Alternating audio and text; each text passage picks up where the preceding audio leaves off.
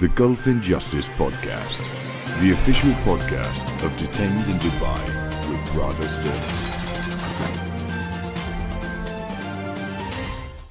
Hi, I'm Radha Stirling and welcome to today's edition of the Gulf Injustice Podcast. Now we're going to be talking again about Ras Al Khaimah. It's an emirate that just comes up again and again every time I think that there couldn't possibly be any more people with problems or issues with the ruler, Sheikh Saud. Another one comes along. For those of you who haven't been following, Sheikh Saud assumed power and was concerned about his rival brother being a threat to him, and he decided to purge, political purge of all staff in all authority positions. That's the Ras Al Khaimah Investment Authority, the Free Trade Zone Authority, and when he did so, he didn't just fire these people or end their contracts and wish them well. He levied false allegations against each and every one. The ones that were in the country were arrested and held without charge, or charged and held indefinitely with life sentences for crimes they haven't committed. And those who are outside of the country were levied with false Interpol red notices, which has led to their arrest. Some people have been arrested, some people have been detained. One of them was detained for over a year abroad, approximately a year before being released. And there's several litigations going on around the world. Now, this particular ruler is of great significance because of the belligerent acts that he is taking in abusing the Interpol Red Notice database, for one, repeatedly. And today we're going to be talking to Dr Khater Massaad, who is the former CEO of RAKIA. He brought in absolutely billions to the emirate, and you'd think Sheikh Saud would be very happy with his performance, but instead has decided to target him and try to steal his money from abroad. Now, this is something that Sheikh Saud has done repeatedly with others as well. He has felt that anyone that he wanted to purge should also give them their money, even if it was earned, in their own right, in their own business, and had nothing to do with him. He had no right to that money whatsoever. But when you own the legal system and you can abuse Interpol, I mean, why not, it seems? So Sheikh Saud has a really terrible reputation. He's been arrested in the United States and accused of sexual harassment, but he managed to escape the country and he hasn't been back since. But now we have several litigations going on. He has two people detained in Ras Al Khaimah, and he's using them to try and get confessions, or forced confessions, basically, to get evidence to use against people who are outside the country. But he's using his entire legal system as his own personal courts. They don't need evidence. The trials last 2 minutes, enough time to type out a conviction. And then he's using those convictions to pursue people abroad through international courts. And that's in Bangladesh now, it's in Saudi, it's in Georgia, and it's in the United Kingdom and United States. So he's using this ridiculous kangaroo court system that doesn't require any evidence of wrongdoing to secure a judgment to then pursue people who he wasn't able to unlawfully detain in Ras Al Khaimah. He's using his own courts to get judgments to enforce overseas. And it's very important that countries realise that these UAE judgments can't be taken seriously. They shouldn't be enforced, neither on a criminal, an extradition, or on a civil basis when it comes to attempts to seize assets, because these judgments, they're simply wrong. They're a joke. They're a real joke. But anyway, we have two people in detention in Ras Al Khaimah. They have cases in the United Kingdom in the English High Court where they're suing for forced confessions for human rights violations and torture. And these very same confessions that were given under torture are being used in court cases against people like Dr Khater Massaad, who we're going to be speaking with again today. We also have Usama Al-Amari. He's the former CEO of the Free Trade Zone Authority there. He was listed on Interpol. He's already been published in the Washington Times on that point, and he's successfully obtained a judgment against people involved in the persecution of him, because not only does Sheikh Saud go after people legally and misuse the courts and misuse Interpol, try to have people detained and then try to get them to apologise for things they haven't done or to compensate him where he doesn't deserve compensation. But he also has made significant efforts on the public relations side to slander people's reputations. Anyone who had done a great job in Ras Al Khaimah before his accession to power, he has slandered all over the internet, tried to at least ruin their reputations, and they've had to fight back because they haven't committed any crimes. They did nothing but bring in business to the Emirate, put it on the map. It was nothing before these people supported its growth, supported its establishment, including Dr Khater Massaad, who was the forefront of this Emirates development. So Khater Massaad has been falsely accused of a variety of crimes. It keeps changing every day. And he was levied with several Interpol notices. It was something like 4 or 5, and there's another one coming. And they just use him as a method or mechanism to harass him, to keep him in a particular location. They don't want him being mobile. They don't want him to be able to defend himself against any of their allegations. So he was actually arrested and detained in Saudi and held for several weeks, but they declined to extradite him to Ras Al Khaimah despite their request. Why is that? Because there was no evidence. When Ras Al Khaimah decided to pursue him in Saudi Arabia through the courts in Saudi, Saudi said, we will happily hear the case, but we're not going to accept a judgment from Ras Al Khaimah. We have to hear the facts and determine the outcome for ourselves. So Ras Al Khaimah withdrew the case. They didn't believe that they would be able to successfully prove that that they had a claim against Khater Massaad. And Saudi threw out the case and said, okay, this is obviously just a politically motivated attempt to extradite someone, and they were hoping that the UAE and Saudi Arabia would be so friendly that they would just automatically send someone back to the UAE without even looking at the case. Now, I never thought I would say he's lucky he was arrested in Saudi Arabia, but it seems they took the case seriously and they did want to hear it on its merits. So Dr Massaad was released at that point, but it doesn't stop Ras Al Khaimah going after him.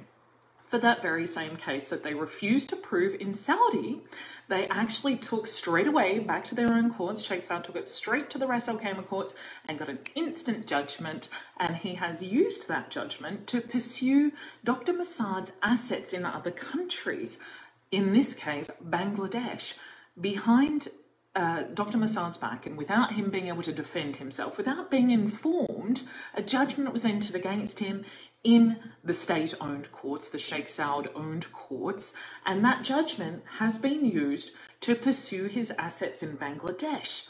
And they sought a judgment in absentia in Bangladesh to freeze his companies there, to freeze his assets, and actually companies that he doesn't even have anything to do with.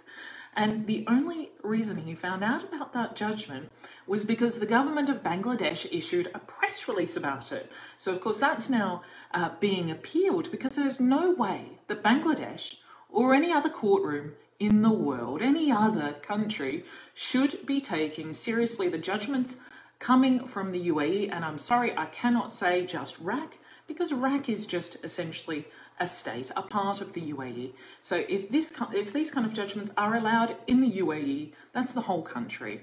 So the UK should not be taking judgments seriously from the UAE, and nor should Bangladesh, and nor should any other country. If they do, they are rendering themselves unsafe for foreign investment. If you've ever had any issues in the UAE or in another country in the Gulf, and you have a judgment against you in absentia, and that can be enforced against assets you hold abroad, you want to know that the legal system is going to hear the facts of the case, and they're not going to take these judgments at face value, which is what appeared to happen in Bangladesh. Now, we just can't have that. The other thing we can't have is a Swiss national, Khater Massaad, being treated in this way without ramifications within Switzerland. So we've contacted various parties. We've contacted the Swiss UAE Business Council, we've contacted the Swiss ambassador, the consulate, we've contacted the UAE ambassador to Switzerland as well, and all sorts of investment groups and business groups, because while this continues to happen, the UAE is unsafe. We cannot just say Ras Al Khaimah, we have to say the whole UAE. But Abu Dhabi hasn't done anything about this. And this is a terrible stain on the UAE's reputation. The fact that Sheikh Saud has been doing this against multiple parties for years and years and shows no signs of stopping, no signs of being reined in by Abu Dhabi. Why is it okay for Abu Dhabi, the headquarters, essentially the capital of the UAE, why is it okay for them to let Sheikh Saud do whatever he wants against foreign nationals and expect that not to have an impact on the business community? They've just signed the Abraham Accord. They're inviting Israeli investors. They're inviting more and more investors all the time. But what are they doing about Ras Al Khaimah seriously damaging the reputation of the entire country? We have major investors, millionaires. We have people who have helped the country, put them on the map. I mean, Khater Massaad, he was all over, you know, as a cover boy of many business magazines. He was at the forefront of development in the UAE. And then to have someone like him and Osama El Amari in the Free Trade Zone Authority and a whole bunch of other prominent businessmen coming together to say the UAE is not safe. And it's not that this happened several years ago and, you know, things have changed and now it's more safe for Israelis or other foreign investors. Absolutely not. This is still going on every day. Sheikh Saud has had several Interpol notices already removed against Khater Massaad, but he continues to report new ones every day. Now, this is an unbelievable situation, and Abu Dhabi absolutely needs to crack down on this rogue emirate that does not abide by the laws of the UAE.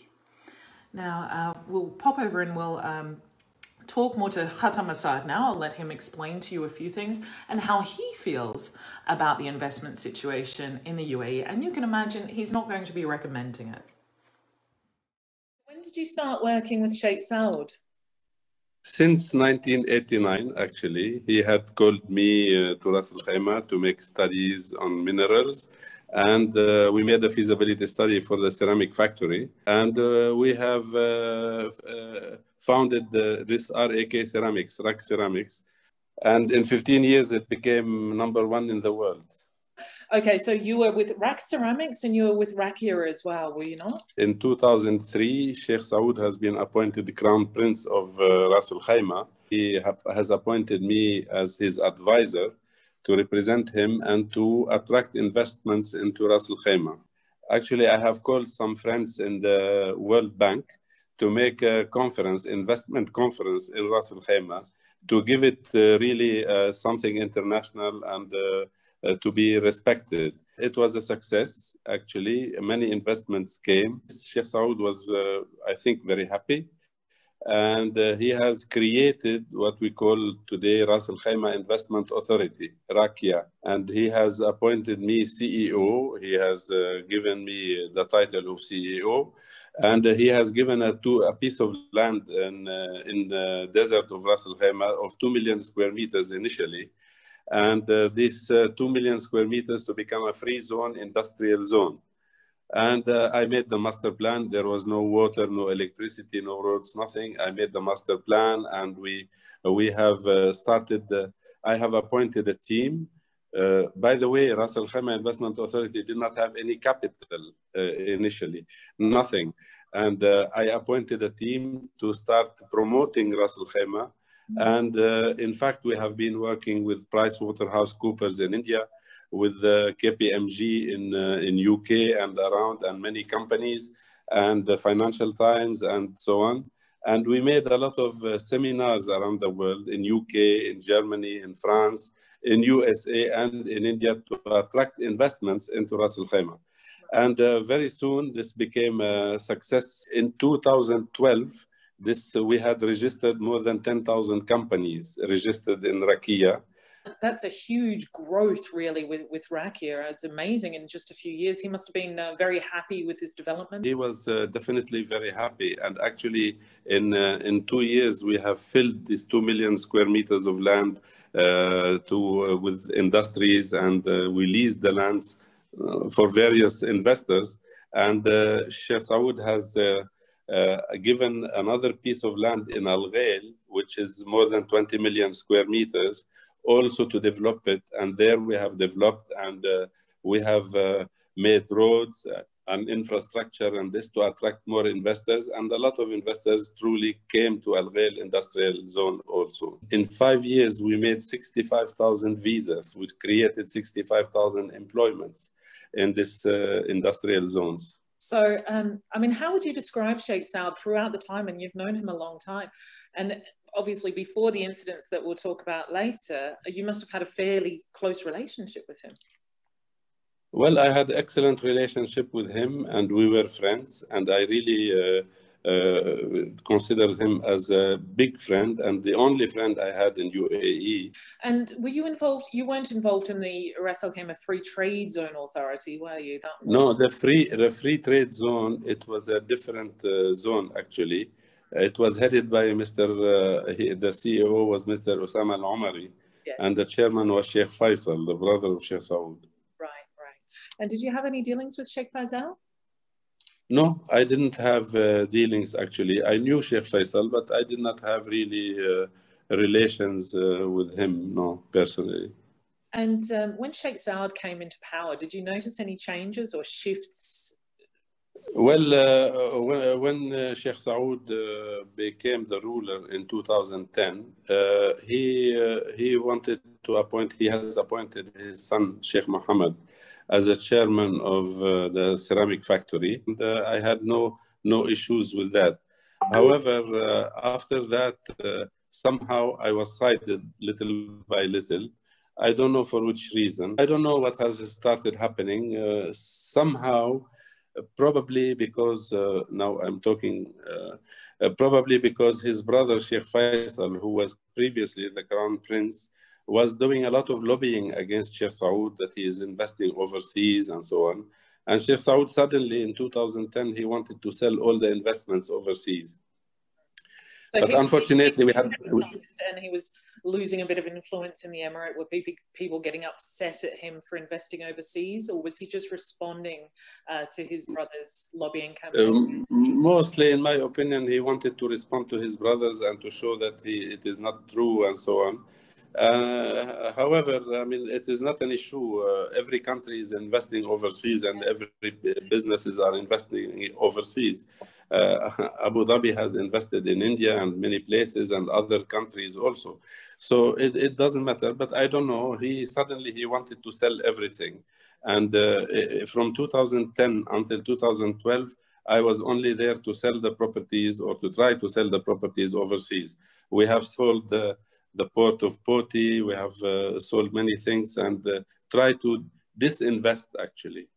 So when you were dealing with Georgia, were you in contact with Jela Mikadzi and the others who have had their own issues? Yes, actually Jela Mikadzi was a lawyer and we have appointed him as, and he met Sheikh Saud many times, of course. Sheikh Saud knows him very well.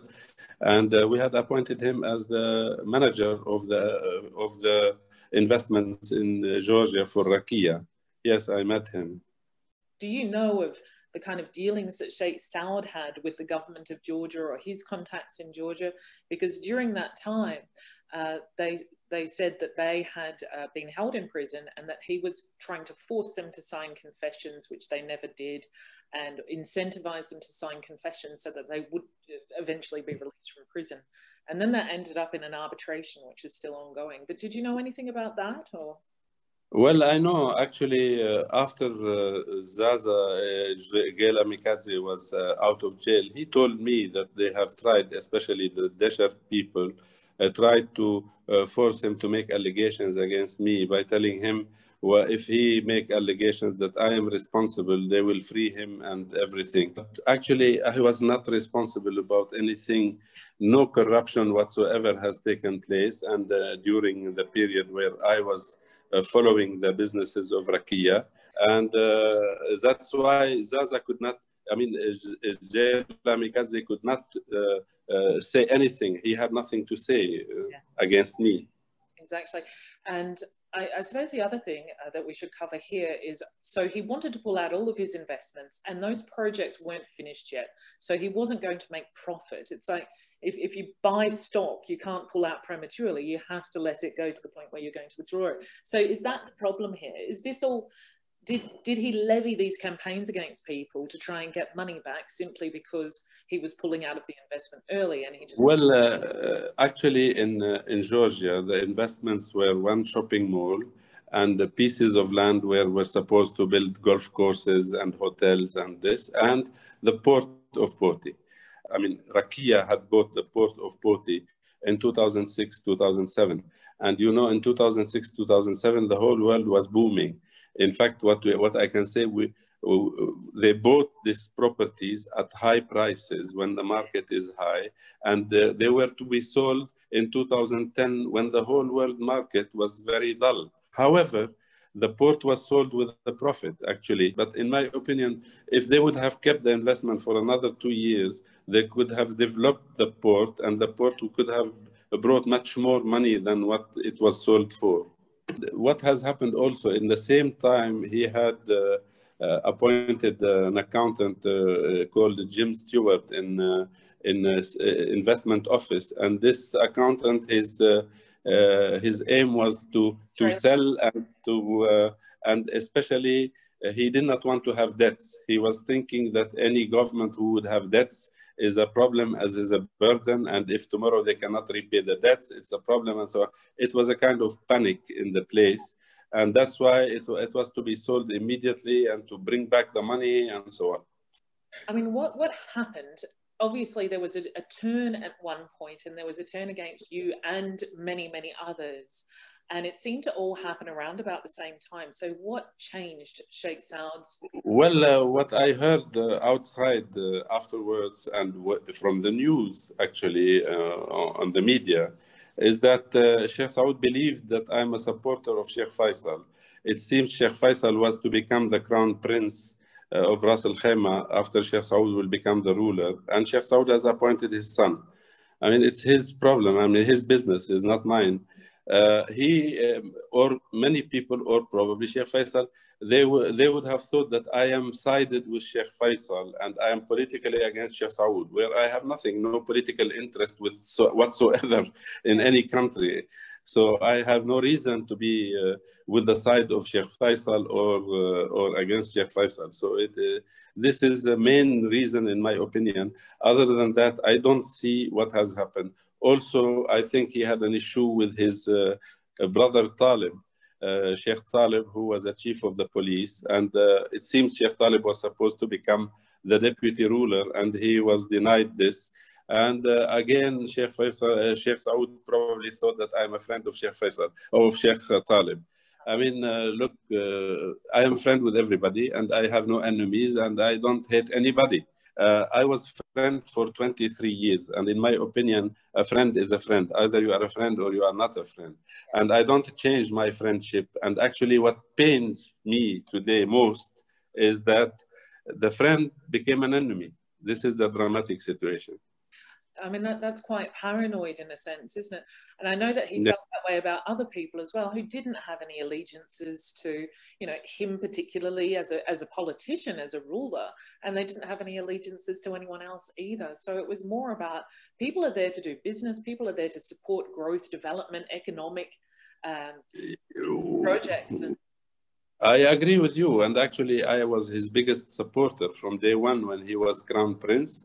I was really working day and night, and I have been working from 2003 until 2012 without sparing any of my time to help Sheikh Saud to develop Ras Al Khaimah and to do whatever he wanted and to execute all his orders and all his instructions and all of his wishes. And this is what I have done. And all this, it was just purely for friendship, because in RAKIA, I never received any remuneration and nothing. He appointed me CEO. He gave me full power of attorney, but I did not have a contract. I did not have anything, and I did not have even a salary. So no compensation whatsoever. Even in Al Hamra village, where I worked for 13 years from 1998, where we built first Al Hamra Hotel and then Al Hamra Village, which I was following, developing myself. And I was never receiving any compensation as a board member. I mean, okay, so he obviously became very insecure at the time that he was being lobbied against, and he's taken advice potentially from other people who have named people in his circle as potential risks. Was this coming from his son, who had been named as the crown prince, or his successor? Well, I don't know. And to be honest with you, I don't know. But what is a pity, I think Sheikh Saud has left himself being taken advantage by all these lawyers whose aim only is to make money. And I am sure they must have made a lot of money from him. And these people, they just accused anybody for nothing, for no reason. And actually, Deschert met me. I met Neil Gerard and David Hughes and Jamie Buchanan. They wanted to meet me. And in the meeting, they never said anything. They were just talking politically. They just talking to demoralize me, to make me feel afraid, to make me feel guilty, to make me feel, as somebody who's committed a crime or anything. But there is nothing. I told them, look, I'm sorry. If you have anything, if there is any problem in any project, I am willing to help, and I'm willing to go anywhere, to Georgia, to India, to any of the projects you have, to help Sheikh Saud to sort out. No, you should know. Okay, what should I know? I don't know. I left the projects since 3-4 years. They have taken away from me, and now there are problems. After 4 years, they discovered there are problems. It cannot be. Or 5 years, and today we are in 2021, and I left in 2012. Why this should be? I could have done anything he wanted me to do as a friend. And I would never on earth make Sheikh Saud lose money. I mean, if you know, for instance, the project of Pioneer Cement, it was RAKIA was 50% partner with an Indian investor in Ras Al Khaimah. We have built a cement factory. We enjoyed good profits. And actually, Sheikh Saud wanted to sell this. And we have sold the cement factory. The investment was $15 million. RAKIA got collected $80 million in 4 years. So it's a fantastic investment. I mean, you invest $15 million, you get $83 million net. When you put it all together, and there's your case, and there's the Georgians, and then we have Osama al-Amari, and it seems to stem from this underlying fear of being perhaps overthrown. I mean, for you, for instance, if he's accused you or he believes that you're disloyal to him, is he then worried that if he doesn't go after you, perhaps you'll disclose confidential information, or he wants to kind of hit you hard to make sure you don't hit back at him, or that you don't join opposition forces? Sheikh Saud should know I was probably the most loyal ever person to him in his life. And I am sure in the future he will never have somebody who has been as loyal as me to him. I never betrayed him in any way and in any action. If he wanted to sell, I was doing everything for the interest to sell at the best price possible. If he wanted to construct, I was constructing with the best possible means to make a project successful. Well, I mean, it seems it's a classic purge, really. Anyone who had influence over Sheikh Saud, perhaps more than other people in his circle wanted them to have. You were a close friend. Other people had influence over him. And it seems that other people within his circle perhaps didn't want that to extend. So Sure, absolutely, definitely in his circle and his lawyers. Well, there were certainly issues, and other people have reported this to me as well, that there were issues when he appointed his son as his successor, and he wanted to disperse the influences from other sides, essentially, and take over. Well, it does matter. Sorry to interrupt you. It doesn't matter. And actually, when Sheikh Saud has appointed his son, I told Sheikh Saud, I consider Muhammad as my son, and actually he is the age of my children, and I am here to help him, assist him, and hand over to him. I am not here an enemy. I'm not looking for power. I'm not looking for image. I'm not looking for influence. I'm just a simple businessman. I created a ceramic factory out of which I benefited very well, and I am very happy. And it became the most prosperous factory of ceramics in the world. I could have groomed Muhammad, taught Muhammad, handed over to Muhammad in a very nice and civilized way. Yeah, Absolutely. So at what point did you get an inkling that something was changing, that you were potentially becoming a target? Because you left the country. Some people were jailed in this purge, as I describe it. Some people were jailed. Some people managed to leave the country in advance of being arrested, and they were later put on Interpol themselves. No, well, my contract with RAK, I did not have any other contract. My revenue was with RAK Ceramics. I had a contract with RAK Ceramics until 30th April 2012. Right. I have done my job in RAK Ceramics until 30th of April 2012.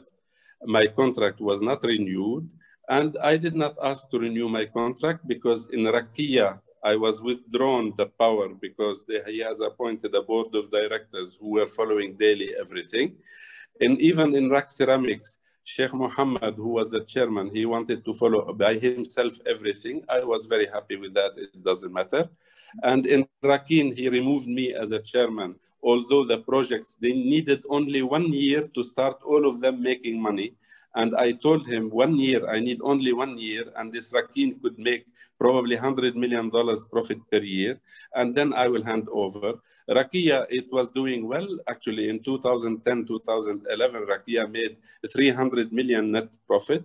When my contract is finished in 30th of April, I stayed even to continue handing over slowly the businesses of RAKIA. RAK Ceramics was taken by Sheikh Mohammed. I stayed May, June, July in Ras Al Khaimah. And in June, I left for 2-3 weeks, and I came back, and I told Sheikh Saud, I don't have anything anymore to do. I told him, I have a house in Lebanon. I will be staying in my house. I want to rest a little bit and to see what I will do.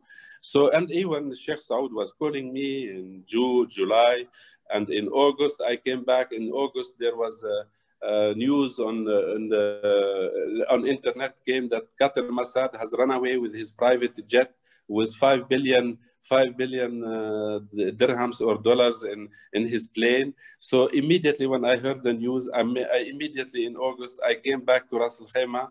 I went to office of RAKIA. I met the news media people. I told them I am here. There is no, I did not take any money, and the airport of Ras Al Khaimah is quite controlled, and there is a police, and there is customs, and my plane cannot take 5 billion. I mean, 5 billion, you need a jumbo jet to take 5 billion. I went to Sheikh Saud, I said hello to him, and I had lunch with him and everything, and he told me it's good that you came here so that to deny all this, and I left. Okay, so you came back, you resolved all of that, and then you left again. Yes, and I left, and then in September, the assistant of Sheikh Saud, Sylvain Eid, called me to tell me that they have some problems in Dana Jet and in the airport because they have sold the aircrafts, out of which I used to own 50% of the aircraft, the one aircraft. And they have sold it to one guy, Murabit al-Sawaf from Jeddah. And this guy said there are problems. He told me, please, you come to solve the problems. Immediately the next day, it was 20th of September 2012. I went to Ras Al Khaimah. I went to the airport with the secretary assistant of Sheikh Saud to Murabit al-Sawaf. He asked me all the questions. I answered him everything. And then I went to Sheikh Saud to his house. He took me for lunch. And he was upset with me. Why you left me? I told him, I did not leave you. You have taken away everything from me, but I am here. He said, you have a lot of problems. I told him, I am here. If there is any problems, I am willing to solve. I'm willing to help. I will stay here. I will go to any country where there are projects and problems, and I am willing to assist and help.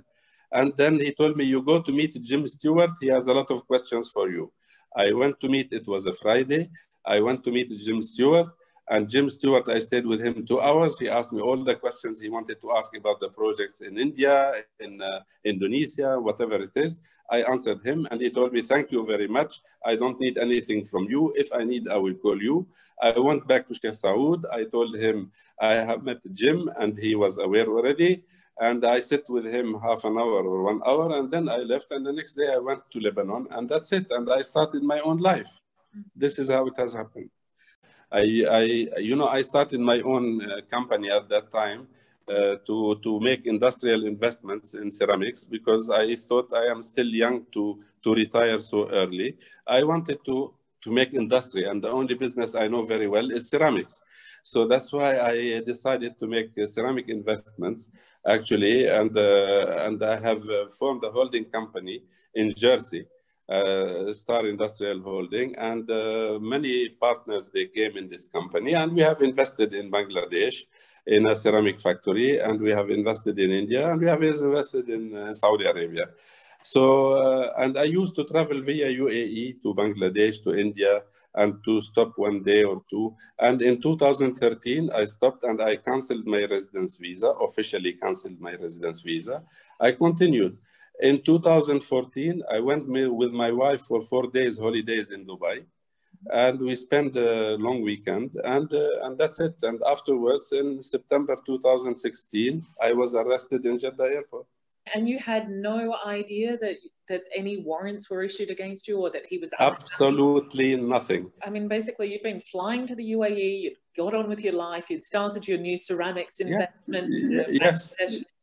Yes. And things you'd left on good terms. Had you seen any of the other cases developing along the way? Were they reported in the media? No. I never thought.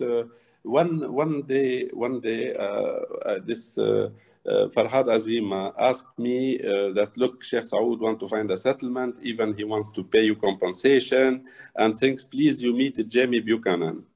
I told him, Dashat, I don't want to meet Dashat. If Dashat want to meet, then I have to appoint a lawyer, because a lawyer should not meet the client directly. They should meet with the lawyers of the other party.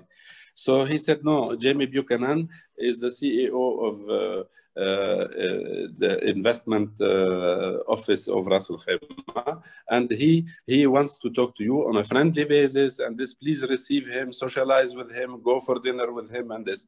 I told him, Farhad, no problem. If you say like this, I'm willing to meet him. I met him in Novotel, Bologna, and the meeting was at 4 o'clock. It took exactly 5-10 minutes. He told me, Sheikh Saud, he wants 3 things from you. An apology letter. I told him, why? Apology letter for I have served him for 23 years and I made a lot of money for him. I have to give an apology letter for what? He said, you should know, you have to give an apology letter.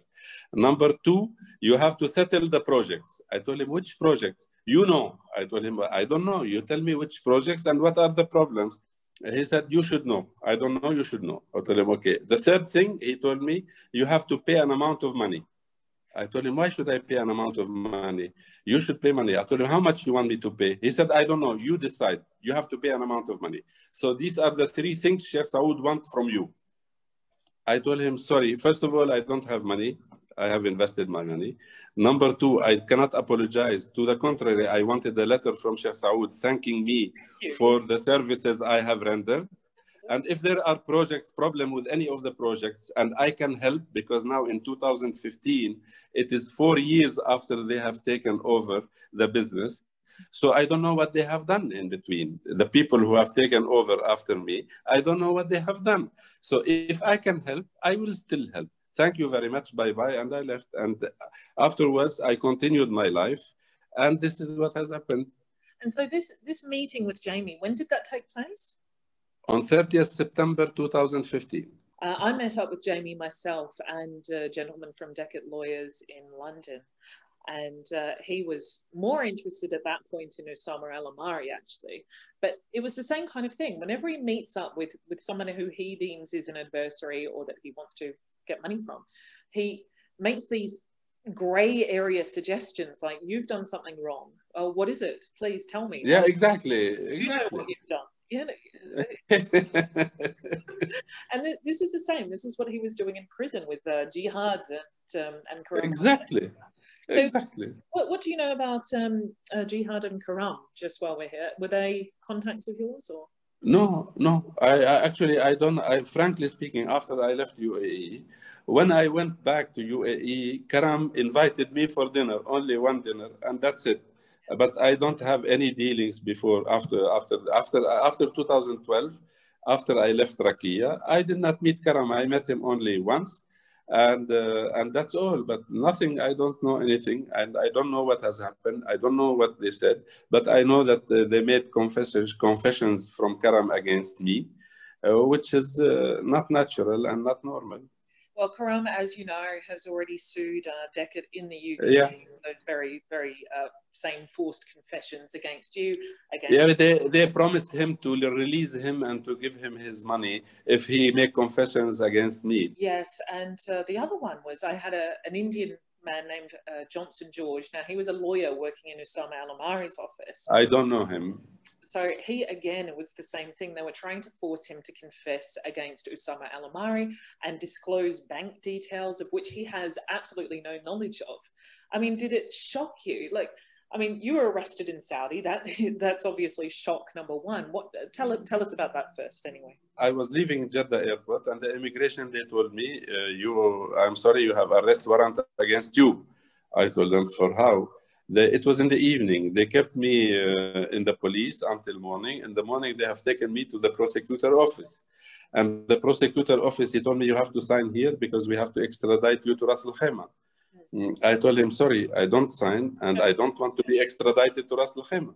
He said, how? I told him, because I don't know why you should extradite me.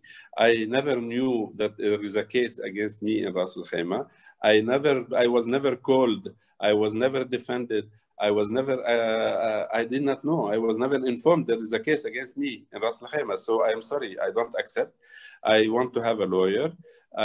First of all, by which treaty or by which agreement you want to extradite me? He said, because they are asking. I told him, if they are asking, it must be by treaty. If it is Riyadh treaty, it doesn't apply to me. If GCC treaty, it doesn't apply to me. I am a Swiss investor in Saudi Arabia, and it doesn't apply to me to extradite me. Or you can judge me in Saudi Arabia or anywhere else, but don't send me to Ras Al Khaimah. So the guy, he laughed, and he said, okay, then I will keep you here until we ask the file of the case, and then we study and we will decide if it applies or not. I told him, fair enough, I will accept. He said, but I have to keep you in jail. I told him, I stay in jail. So he kept me in jail, and it was Wednesday morning at 8 o'clock in the morning. I went to jail, and then they asked for the files from Ras Al Khaimah. The files came so quickly. On Friday afternoon, they called me to the prosecutor office to tell me, here's the case of Ras Al Khaimah. So at that time, I had organized with the Swiss embassy a lawyer. I went and I saw the case, and it was a shock of my life, because the case is that I jeopardized and I embezzled the money of the government of Ras Al Khaimah because I leased the land to Mr. Jihad Kuzmar. Yes. At a rate of 3.5 or 3.2 dirhams instead of 14 dirhams. It's true. I leased the land for him. But at that particular place, we were leasing the land between 1 dirham to 5 dirhams only. We never leased more than 5 dirhams. I don't know from where they put 14 dirhams. Even till today, they are not leasing at 14 dirhams. They are leasing at 7 dirhams. Okay, so at that time, the drama is, imagine 5,000 square meters in 2007. Okay, 2007 until 2012 is 5 years. 5,000 square meters. Suppose I should have leased at 5 dirhams to Jihad, it would have been a difference of 2 dirhams. 2 dirhams times 5,000 square meters is 10,000 dirhams. 10,000 dirhams times 5 years is 50,000 dirhams, $13,000. The judgment is, the sentence is 23 years in jail. In any country, any jurisdiction in the world, would you see this? No. I mean, even if he had a claim, and even if it were true and it could be proven, you would take that through the civil courts. You wouldn't take that as a action, and you simply wouldn't put one on Interpol and try to extradite them. It's Interpol, and we've seen this with Sheikh Saud so much, is just used by him as a tool of sort of punishment. So I think that's part of it. He must be enjoying having people locked up in foreign jurisdictions. Sheikh Saud is responsible for Italy, for Saudi, and several other countries where people have just been held and eventually released, but they still go through a lot during that time. And I think you were lucky that you were only held in Saudi for how long? Yes, definitely. I was lucky to have been arrested in Saudi Arabia. Yes. And who would think that we'd be saying that? Lucky to have been arrested in Saudi Arabia. After 3 weeks, I was released from jail and I went back to my office and to start working in the company. I was released on 16 October. On 5th of November, I was called by the prosecutor in Jeddah again to tell me there are 5 cases against you came from Ras Al Khaimah. They made 5 cases. On 31st October, a judgment 4 times in one day. They have made a judgment against me, more than 80 years in jail. They made a judgment and they sent it to Saudis to impress them, to say that this guy is, he's a real big criminal, embezzled. And actually, when I was arrested, it was very much orchestrated, because when I was arrested on 20th of September, the next day, on 21st of September, they have made a press release. Khater Massaad, the biggest crook in the world, he was arrested in Saudi Arabia. He has stolen $5 billion. And this press release, it was to excite and to the Saudi authorities, to impress them in order to quickly extradite me. Yes. So, but I have explained everything, and the people, they were very wise here to say the truth, and they did not take it for granted. Again, the prosecutor called me. I answered them for 2 hours, case by case. I explained my side of the story and left. They told me, thank you, you can go. I went and I continued my life. After 6 months, Saudi Arabia, I think, informed UAE that they are not going to extradite me. What they have done, that they have come to Saudi Arabia, to the jurisdiction of Rabig, where the factory is, and they went to the court there to raise 2 cases against me. One case to ask me $120 million that I have stolen $120 million, which I have sent to India. And one case is to block my assets, to confiscate my assets in Saudi Arabia. Right. Okay. It was in August 2017, September 2017. I was called by the court, and I have my lawyer here. I explained to him the story. The story which they came that I have invested in India against and without the knowledge of Sheikh Saud and without the agreement of the government of Ras Al Khaimah. I wanted to invest, but actually I transferred $120 million to a project called Vampik in Hyderabad. And actually there was a project in Hyderabad, and the project is still on. It is Mr. Prasad came from India through Mr. Jagannathan, who was the CEO of I'mar, and he was very well known to Sheikh Saud. When they came to me to tell me that there's a fantastic project to make a port, industrial zone like Jabal Ali, and an airport, and to warehouses and things like that. And this project can make 5 times the investment in 5 years. So I took them to Sheikh Saud, and they made the presentation of the project, and Sheikh Saud said, go ahead. So it is true, RAKIA has invested. We formed 2 companies, RAK Vision and RAK Infra in Mauritius, belonging to RAK Investment Authority. And we have transferred this money to these 2 companies, and these 2 companies have transferred the money to India, to the project of India, which is Vampik project in India. And all this documented and proper papers, and it is in the balance sheet and the audited financials of RAKIA since 2008, 2009, 2010, 2011. And the money is there in the project. The Prasad, who is the chairman and the partner of RAKIA in India, he had bought 53 million square meters of land. 53 million square meters of land at an average price of $12. You can imagine how much it is. We are talking about $700-800 million. Today, they own 25% of this, which they own actually $180 million own RAKIA in India. Right. In 2010, Sheikh Saud said, I don't want any more, please, because I want to bring back the investment. We want to bring back the money. I want to develop Ras Al Khaimah. I don't want any more. I went to Prasad in 2010, and I told Prasad, Sheikh Saud doesn't want any more this project to continue. Please, can you find a way to give us back the money? He said, look, I don't have any more money because I have bought the land, but I have $15 million. I will transfer now back immediately $15 million to RAKIA, which he has transferred. Prasad has given them properties in Dubai worth $35 million. He has given to RAKIA, which means they have already recuperated $50 million. Right. The balance in India is $70 million, and they are still owners of the project, 25%, in which they own 53 million square meters of land. Right. So they came to ask me to tell the court in Rabigh that Khater Massaad has stolen with Prasad $120 million. He has to pay us $120 million.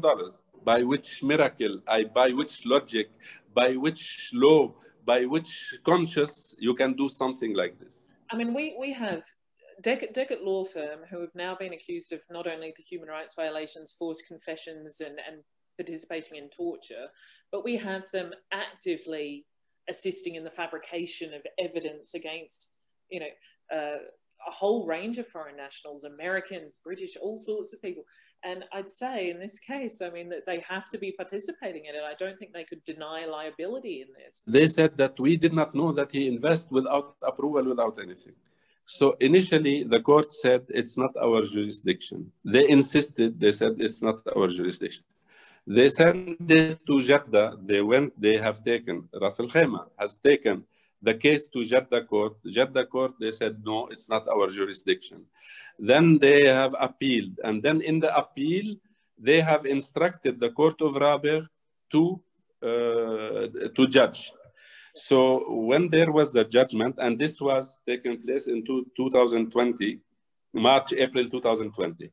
In 2020, I told my lawyer, I don't want, we want to go ahead and we will defend ourselves because there is nothing. I did not steal anything. If they can prove that I have taken any dollar, if they have proved that I have taken any dollar from this deal, I am willing to cut my head in front of you. Okay, and I allow them to take all what I own if I have taken a dollar.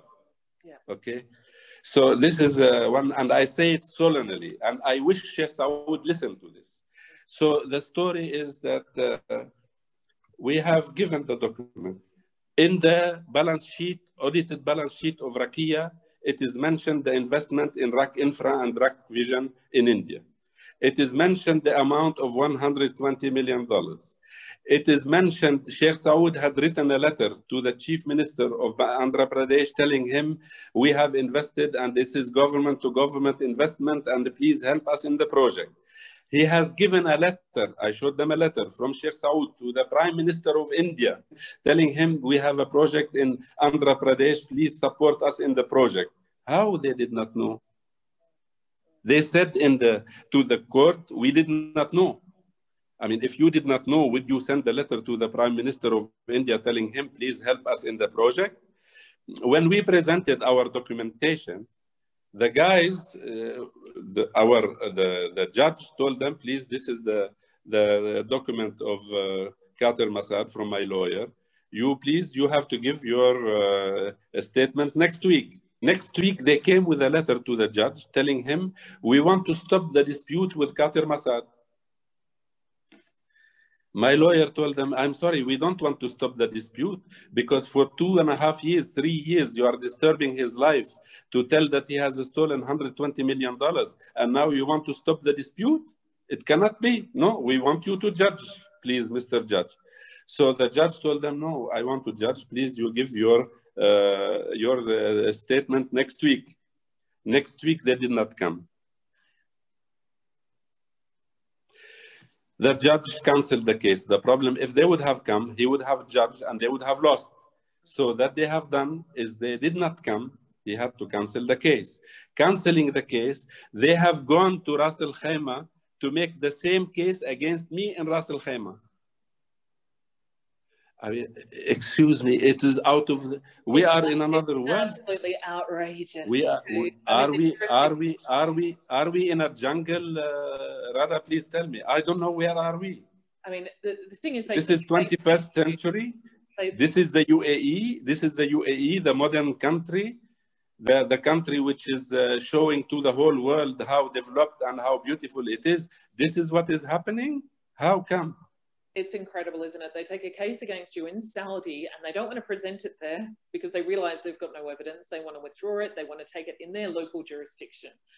Yes. They sued you in Saudi originally. It was them who brought the case to Saudi. It was them who put the Interpol notice up and tried to extradite you.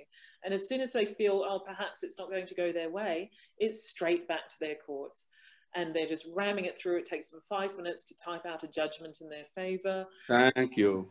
It's incredible. So with these judgments, though, and this is the real issue, I think, something that the UAE, Abu Dhabi, absolutely has to address.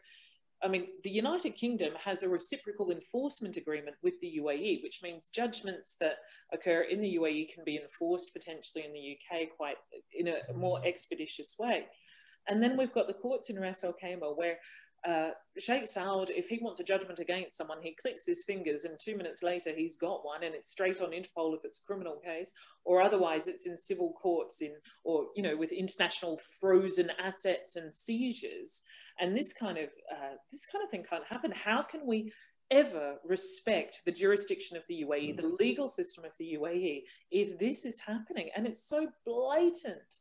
It's right there for everyone to see.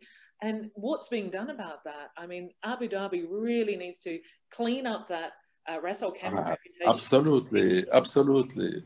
They're not going to be able to do any deals with foreign jurisdictions. They're not going to be able to enforce their judgments abroad. It's a shame. It's a shame. It should not be accepted. It's a shame. So he turns around, he withdraws his case from Saudi, he then opens it in his local courts, he gets a snap judgment, of course, in his favor. And send it to Interpol. He sends it to Interpol, but not only that, now he's gone after your assets and assets that you don't even have an interest in Bangladesh with these fabricated, forged allegations, these ridiculous judgments that no one could ever respect. And Bangladesh took these judgments and actually made a judgment in absentia against you for the seizure or the freezing of your assets there, and assets that you don't even have an interest in. And then you found out about this, was it through a press release from the Bangladeshi government? It's not doing any good for him. I mean, he's gone after so many people, and so many people who were loyal or would have helped him even after he came into power, no matter who they were working with before. These are people who could have offered their guidance, offered their... That's what I'm saying. He could have utilized them for him. Yeah. Instead, he's decided to go on a purge. I don't care whether it's his advisors recommending it, his son recommending it. At the end of the day, he is the ruler and it's his decision. And yeah, but he doesn't realize that at the end of the day, do you think anybody will trust him, or who will work loyally to him in Ras Al Khaimah? The people are, it is very known. I know what is happening. People are there to take their salary. Nobody wants to move anything. They don't want to do anything. They don't want to create anything. This is what's happening. It's a pity that this has gone this way. Anyway, I wish we could have stayed friends forever, because friendship is to stay and to last, and it's a human relation friendship. It's a pity to just leave everything. If I am a friend, you can tell me as a friend, please, my friend, you have done this, that, you please correct it. This is the way I expect from a wise ruler. Now, I mean, there's been so much criticism in the press directly at Sheikh Saud, and that's in the United States with Saqr al-Amari, it's in the United Kingdom. There have been multiple litigations, and we've certainly been very outspoken about these abuses. It hasn't done very good for him. What's he been like when he's suffered this kind of criticism?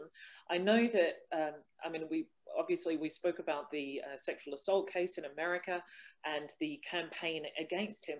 Now, he employed a series of PR agencies, I believe, to sort of protect and whitewash his reputation as he was getting into trouble somewhat, or getting slandered even in the Well, I know all these agencies and all these companies and the lobbyists, what they call it, and so on.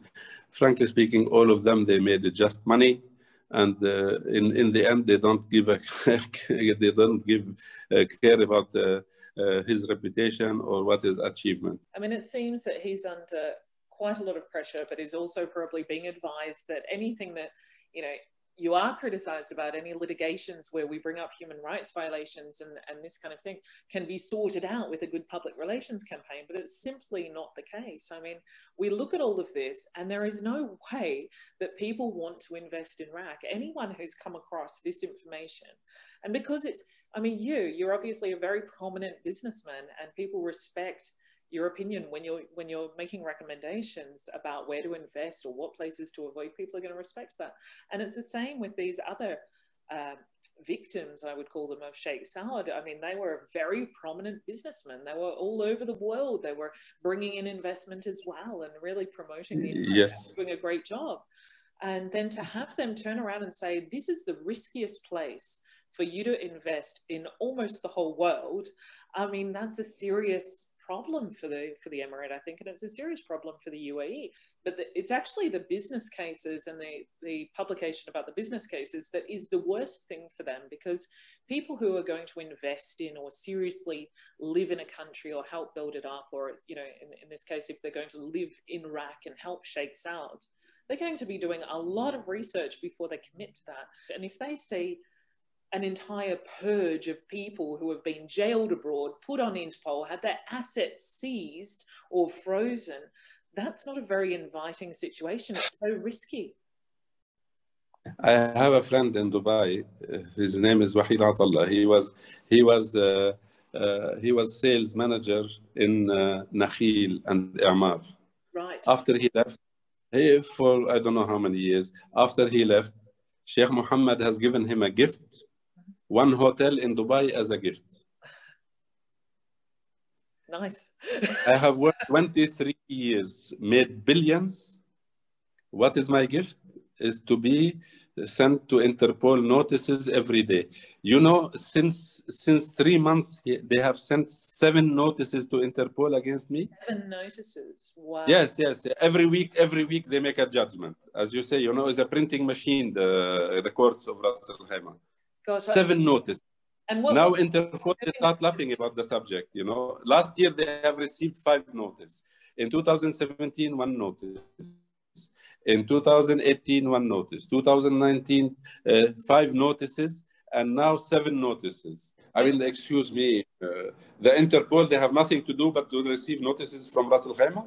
Actually, till now, thanks God, I was not put on any red notice. Because the Interpol asked me to answer. And I answered every time all the cases. Oh, good. And you did that through Saudi? Were you informed through Saudi? I was informed through my Swiss lawyer. Okay. So every time... they are sending the same notices to Saudi. By the way, now the Saudis are not anymore taking into consideration. They are not calling me anymore. Brilliant. I mean, that's where we want to be. But so... I mean, the next time you travel, you're not going to experience issues because Interpol's well aware of this abusive pattern. Yes, I think so. Yeah. You'd want to try that by going to a friendly country first. Yeah, exactly. Yeah. I'll go to Switzerland. Back to Switzerland, exactly. Direct flight. What would you say to investors? What would your advice be to anyone considering doing business in Ras Al Khaimah? Well, today, you know, I would lie to you if I will tell them to go to Ras Al Khaimah. While for 7 years, I was running the world. So, very often weekends, I very rarely spend weekends with my family to go to promote Ras Al Khaimah. As I told you, in London, in Paris, in Munich, in Frankfurt, in Delhi, in Bombay, in New York, and so on, to promote Ras Al Khaimah. And this is what is a reward for me. And now, what do you want me to tell? To advise investors to go to Ras Al Khaimah? I would lie to myself. And what does it feel like to be an international fugitive? International, I am not international fugitive. I tell you why. You know why? Because my conscience is free. I sleep in 15 seconds. I never stolen any dollar. I never embezzled anything. To the contrary, I am proud of what I have done. I am proud the achievement I have done in RAK Ceramics, in RAKIA, in Al Hamra, in Rakin, in every project I have done. And I have to be rewarded. And I wish one day the UAE will recognize that I have done good job for them via Ras Al Khaimah. Bravo, I agree with that. Now, if you were in Ras Al Khaimah, you realize that you would be in prison. You'd be in there with Jihad and Karam al-Sadak, who also haven't committed any crimes. And I mean, how does that feel? You'd be 80 years in prison there at Sheikh Saud's command over nothing. What do you want me to tell you? You know. It's amazing to think that, though, isn't it? I mean, yeah. Had you not left, just because your contract had come to a completion and you were moving on with other jobs, you'd probably still, be visiting a lot and perhaps, perhaps you could have been arrested in the UAE on this Interpol. I mean, you were lucky you just flew to Saudi instead of going via the UAE somewhere else. Yes. When you look at it that way, it's mind-blowing to think that you could actually be imprisoned for something like this. It's astonishing. But okay, well, I think I've got a lot of material there. Thank you very much. Thank you. Good to meet you. Have a nice evening and have a nice weekend. Thank you. Yes, you too. Thank you. Bye-bye. Now, amazing. Khater Massaad has been through so much in the past few years. It's amazing. But what I find amazing is if he were in the UAE, he would be along with Karam al-Sadak, lawyer, Johnson George, another lawyer, and Jihad Kuzma, another lawyer. 3 lawyers who have been detained without charge, without reason in the UAE. And they're being used as leverage. They're being used as evidence in cases. And they're the ones who are obviously taking the litigations against Sheikh Saud and his agents for these forced confessions. Now, if Khater Massaad had stayed in the UAE, there is no way that he would have his freedom now. He would be jailed for life like these other people, or used as political pawns. Totally unacceptable situation. Now, we're keen to see what Switzerland has to say about this and how they're going to support Abu Dhabi essentially cleaning up this mess and stopping it from happening. The UAE could be at the forefront of legal development in the whole Gulf. It should be setting an example. It should not be allowing this. This is just a terrible situation, and we hope that Switzerland is going to put that kind of pressure on them, and other countries too, but particularly Switzerland. Khater Massaad is a Swiss national, and he should have that support from the government. And the Swiss UAE Business Council should not be encouraging investment in the country while this situation is allowed to go on. If more and more Swiss nationals go to the UAE and invest their money, they could end up in prison, they could end up in Interpol, they could end up with their entire worldwide assets being frozen by an illegitimate legal system. And this kind of behaviour absolutely has to stop. We cannot say it's okay.